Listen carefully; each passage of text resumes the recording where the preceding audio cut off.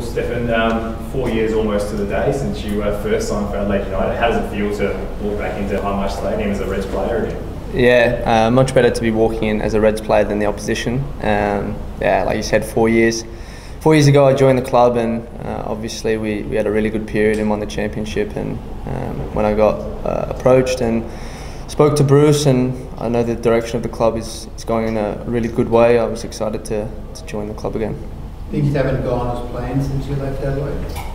Oh, no, probably not. I think, I probably had a couple of tough years, and that's football. You have your ups and downs, and I think that's why at this point in my career it's really important to play and be part of a team that's playing a really exciting style of football. And being a viewer, especially over the last couple of weeks, really watching Adelaide, I think they score goals, and that's important and it's exciting, and that's something I wanted to be a part of, and hopefully for the rest of the season and the next 2 seasons to come.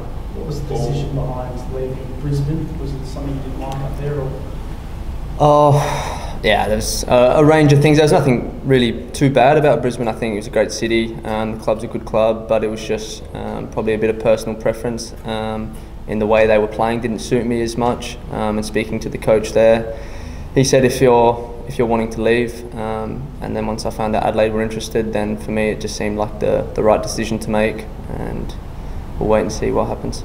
All things going well, when do you think you can play your first game? Hopefully next week against Brisbane, up in Brisbane. So pretty funny. Obviously the first game will be against them, and playing against my old teams always seems to work out well, or not so well last time I was here in Adelaide. But yeah, it'll be exciting to play against them. That's it for signings, Bruce? For the January window, yeah, that'll be all. With a club that's a bit thin for numbers, with injuries piling up, is it frustrating that your Chinese import hasn't come up to scratch? Yeah, for me it's frustrating. Maybe a question better for Gertjan. He's got to pick the squad every week. But look, I think getting Stefan in helps with that depth. I think we also got to be careful in the January window to just sign a player who'll be good for 6 months, say, because then when you do get your injured players back and you do have a full squad, do you have a player who's there for the longer term? I think we've got that in Stefan, but in order to find those sort of players in January, without transfers and all the rest within the Australian domestic market, it becomes very difficult. Bruce, can we expect any more departures during the window? No, no more. So James Charisi is going to remain? Yeah, look, there was a bit of speculation about him. Like I said in previous interviews, there's going to be speculation about a lot of our decent players. I don't know why he got talked about more than maybe some others, but he did. But as I always said, and it's the truth, didn't get one call, didn't get any approach, nothing official, nothing unofficial. So for me, he was always staying. And just on Stefan, he's obviously a former teammate of yours. You've kind of seen from the other side. Well, as a teammate of his, what did he bring in 2016 to that title when it looked like outside looking at it, he brought on a real spark, but as a teammate, what did he bring to the club? He added so much balance to our team. He was the missing piece, if you like, during that year. Hopefully he's the missing piece for this season as well. But he brings energy, he brings quality, he's an attacking threat, works extremely hard, he can get up, he can attack, he can get back and defend.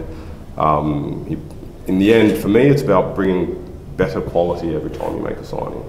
And honestly, I think our midfield now is the best in the league. I know I did ask you about your Chinese recruit, you said it was for Gertjan, but this is a guy that didn't even play in the youth team. Is it frustrating that decision wasn't solely yours?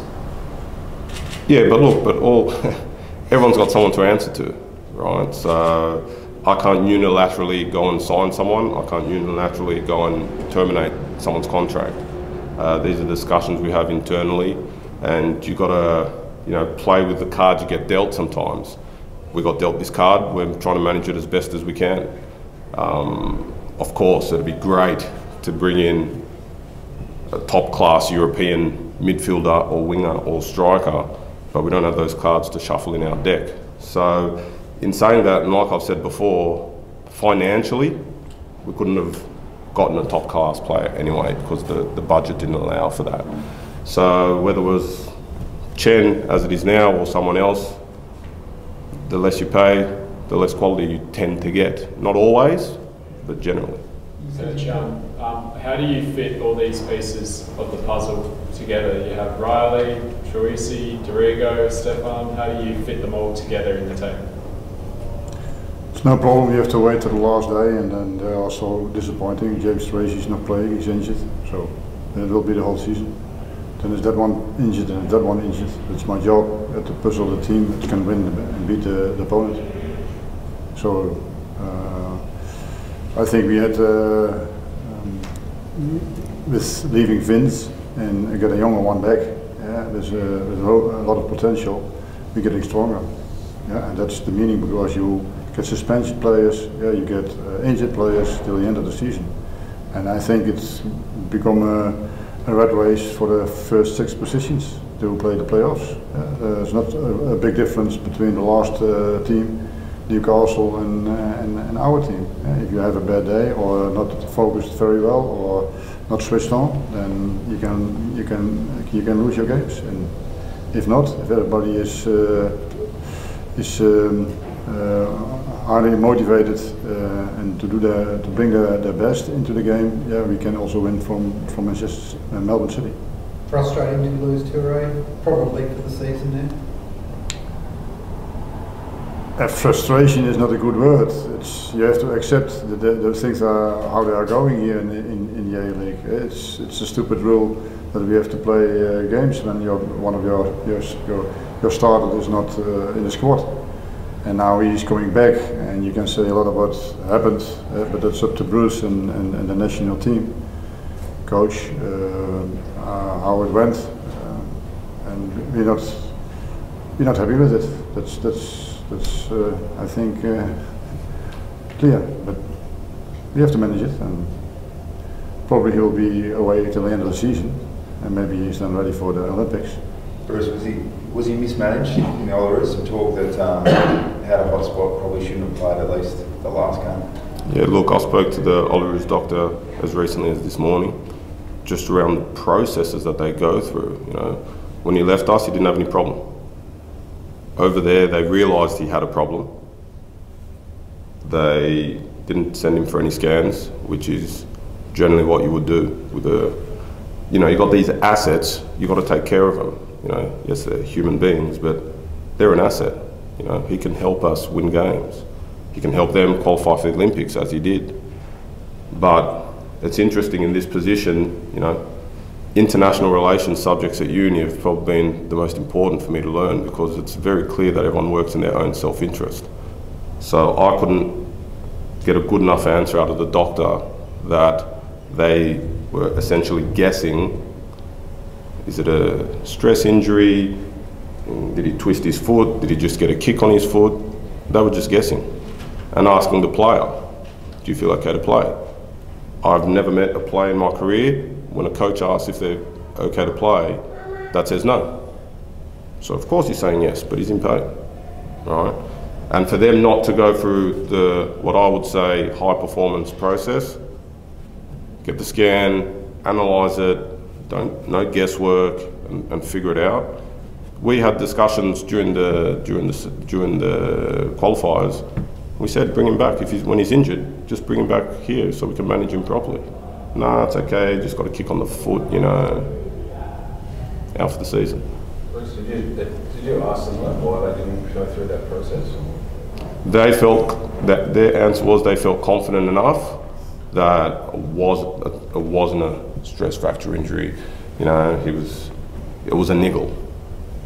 That was the term that was used. If we scanned every player that has a niggle, we'd be getting scans 24/7, which is fair enough to a degree, but we're talking about a stress fracture in someone's foot, guys. You know, I used to play. I know what a niggle is.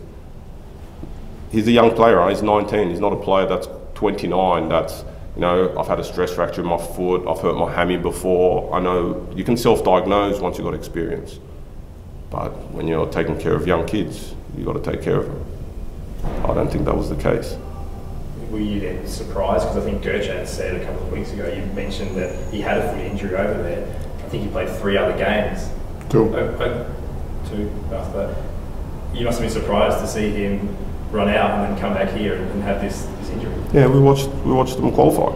We were in the hotel, watched them qualify. He came on, played the last 20 minutes or so.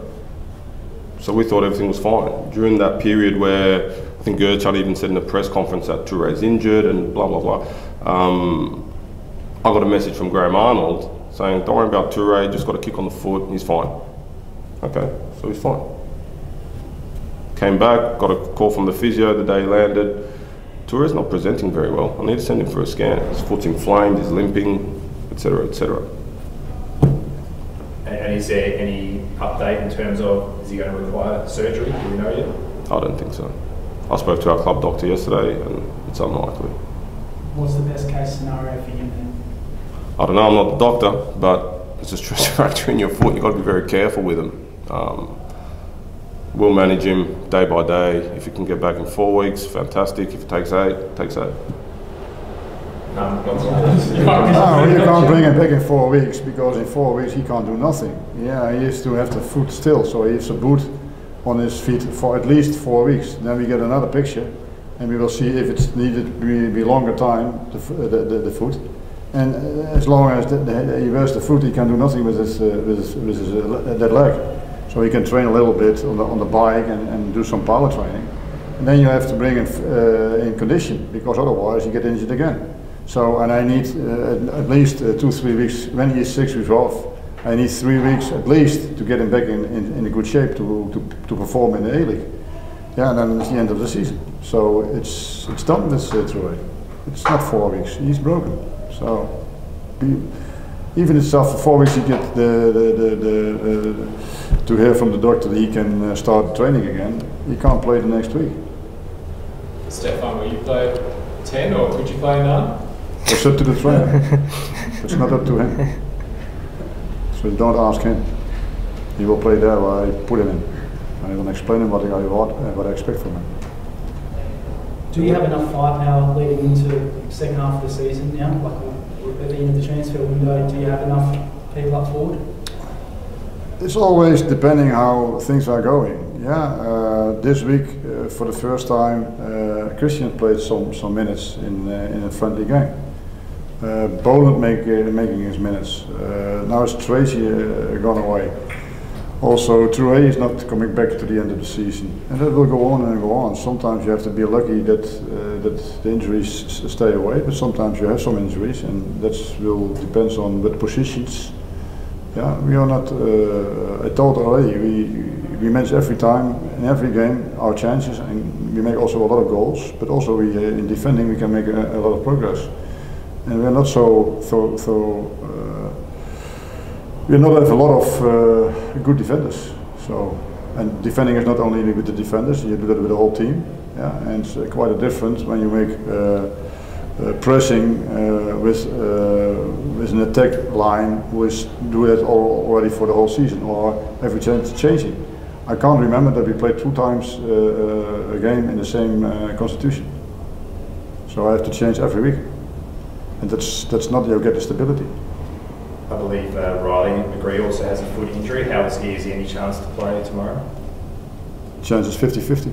He trained this afternoon, and we have see after this morning, and we will see where the direction is to this training about tomorrow. And you mentioned James Troisi. Is he also? He's out for 2 or 3 weeks. He has a muscle injury. It's the same. Yesterday he trained. He felt comfortable, and after the last 10 minutes, he still mentioned Navin that he felt some tightness in his quadricep, and then Navin checked him, and he doesn't trust it, so he sent him to the doctor. He get a scan, yeah, and before the scan, Navin said when there's an inflaming of the muscle, then he can play with some medicine. If not, then it's a muscle injury. He's 2 or 3 weeks out. The scan shows it's a muscle injury, so he will be 2 or 3 weeks out. So fast it can go. In afternoon training, or no, in the morning training and afternoon scan. Just back on Touré, what's your opinion of how that was handled? Are you angry or disappointed, or is it? It doesn't matter. That's living in the past. It's happened, and I have to manage it now. And he's not there, so I have to plan without him.